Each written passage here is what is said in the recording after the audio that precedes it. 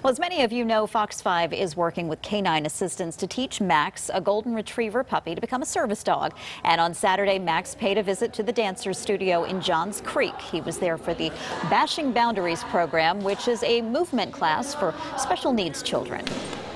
At this age, it's finding the balance because motivation is key. So, like, she's capable of pushing herself around in her wheelchair when she wants to. So when she comes somewhere like this or she sees Max, she's more inclined to push towards him than saying, hey, you need to push down the hall at home and stuff, where it's not as exciting.